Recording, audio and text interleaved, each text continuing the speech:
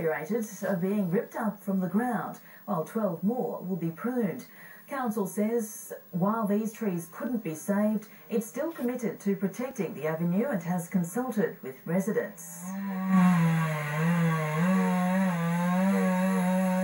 Council's made a decision. They've resolved to protect the trees.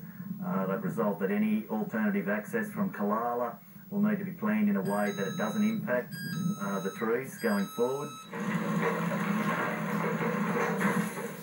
Replacement trees will be planted in the coming months. Council plans to donate any reusable timber to the Tamworth Men's Shed and a local arts centre. If you turned on your radio or TV